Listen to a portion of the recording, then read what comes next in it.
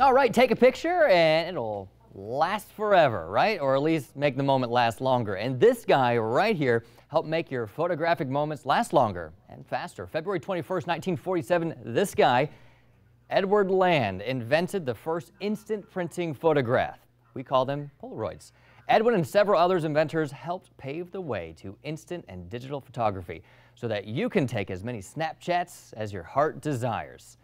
So let's go beyond the headline and explore how Edwin Land created the first ever instant photograph and started on the path to selfie generation.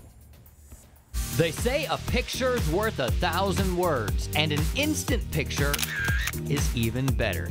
In the age of the selfie, we forget that it's kind of a big deal to snap a photo and see it right away. Well, it wasn't that long ago you would have to take days or even weeks to find out if your cheese came with a blink. Enter the Polaroid. Edwin Land invented it. He wowed the world with a demonstration on this day in 1947. And it turns out we can all thank his daughter for giving him the inspiration. They were on vacation years earlier, taking pictures the real old school way.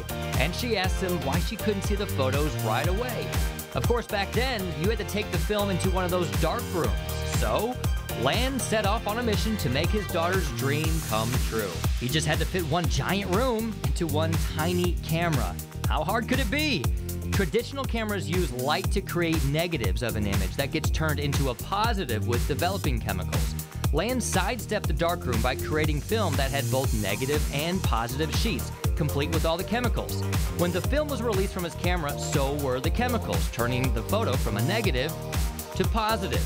Eventually, the Polaroid was outclassed by digital cameras, but they do seem to be coming back in style.